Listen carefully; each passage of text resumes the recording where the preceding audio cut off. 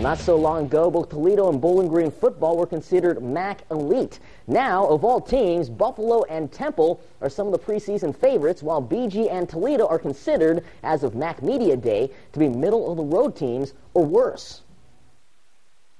It doesn't bother Tim Beckman that his team's picked fourth in the West. It's preseason, and the number one poll is the postseason poll. So, it'll be a great opportunity for us to use that as motivation. Motivation seems to be Beckman's secret weapon as he tries to re-energize Rocket football. Oh, it's much more energized in there.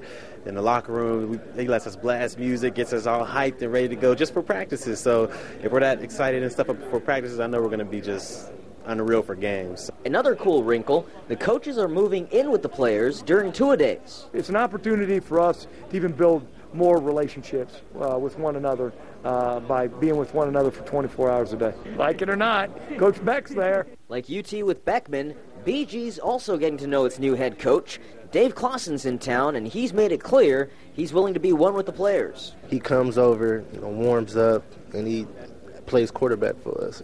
That's something that we all think is funny. They make fun of my arm, but completion percentage-wise is always pretty high up there. He has a good arm, but, we have some pretty good playmakers, so it's kind of hard to get the ball over us. Of course, the guy whose arm really matters to BG fans belongs to Tyler Sheehan, and he's focused on big things ahead. Win a MAC championship, go to a bowl game, win a bowl game. Obviously, we want to win every game, but if it doesn't happen, as long as we win that MAC championship, I think everybody will be happy with the season. Even if they're picked to finish fifth in the East. The expectations we have for ourselves are far more important than any outside expectation, so our expectation is that we're going to be playing here in about 4 months. Sounds like the two new coaches for two different schools think the same way.